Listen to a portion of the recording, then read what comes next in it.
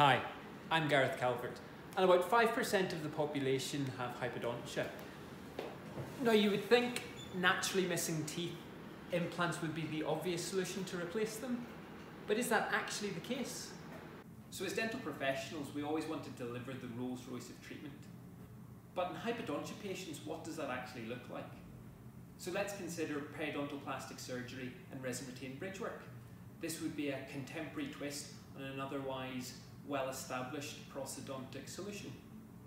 Or there's space closure with composite build-ups, and this is a very contemporary treatment and also has minimal implications for the long-term maintenance of that dentition.